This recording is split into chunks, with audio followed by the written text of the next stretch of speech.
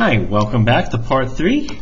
So we're going to talk a little bit right now about something we call a differential equation. Now we've seen them before. You might recall a differential equation is basically any equation that has a derivative in it. It's an equation with a derivative. So in order to solve them, what we're asked to find is to find the original function, f of x. Now we talked about this in part 1, you might remember, when we said how do we solve a differential. Notice we're going to write this as dy dx, and we're going to solve for y. So that's what we're going to do here. So we are going to set this up. We want to find f of x. So in order to do this, I am going to integrate this. So we will say f of x is the antiderivative of our derivative function, 6x squared.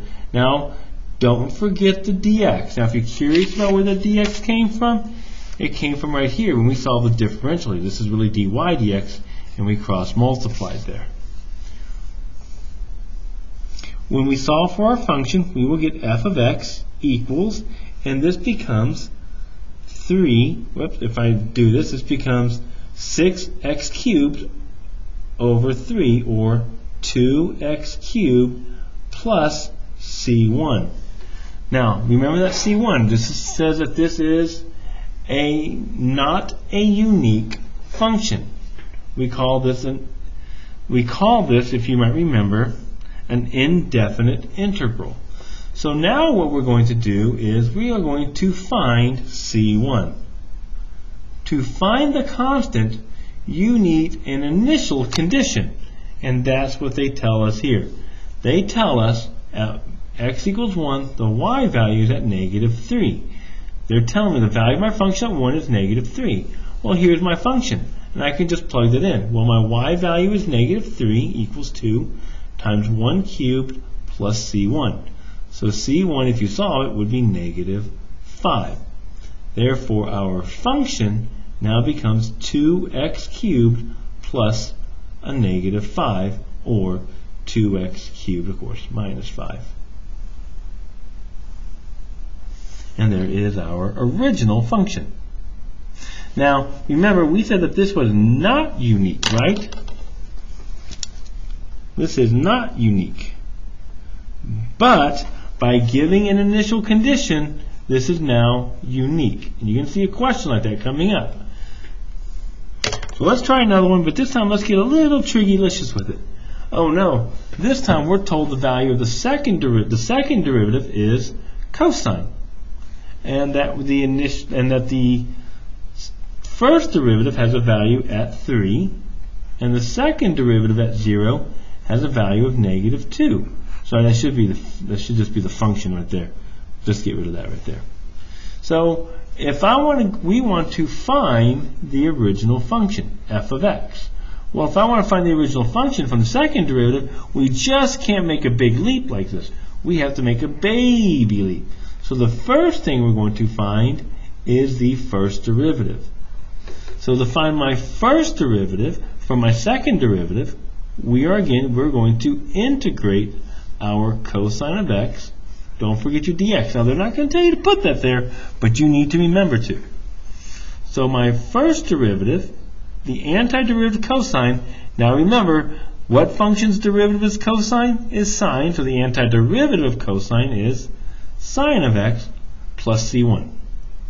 Now remember, we have to now find c1. To do that, I'm going to look at a condition. They tell me the slope at 0 is 3. So they tell me the slope at 0 is 3. So I can plug that in. 3 equals sine 0 plus c1. So therefore c1 is equal to, and I can just plug that in, right? Because remember, f prime of 0 is 3. Sine of 0 is just, so c1 is 3 because sine of 0 is 0. And so we have our derivative being sine of x plus 3.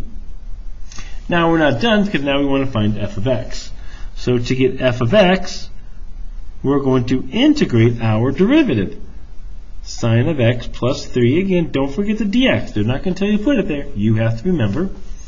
So when we integrate this one, the antiderivative of sine, remember, cosine's derivative is negative sine, so going backwards, the antiderivative of sine is going to be negative cosine of x plus 3x. Now, remember how here we kept putting plus c1s? Well, this c1 stands for this is a unique constant. Well, I am going to have another constant. These aren't the same ones. So I'm not going to put a plus c1 here because this is a different constant. I'm going to put plus c2. C2 says this is a different constant. So now we have to find C2. And they tell us the value at 0 is negative 2. And if I plug it in, we get negative 2 equals negative the cosine of 0 plus 3 times 0 is 0 plus C2. And the cosine of 0 is 1, so we get negative 2 minus equals negative 1 plus C2, so C2 equals negative 1. And now I'm not done yet. I got to write out my answer. F of x equals negative cosine of x plus 3x minus 1. And there is our function. Alright, we're going to talk about this problem in another video. So I hope you guys enjoyed the lesson. I will see you guys later. Alright, bye-bye.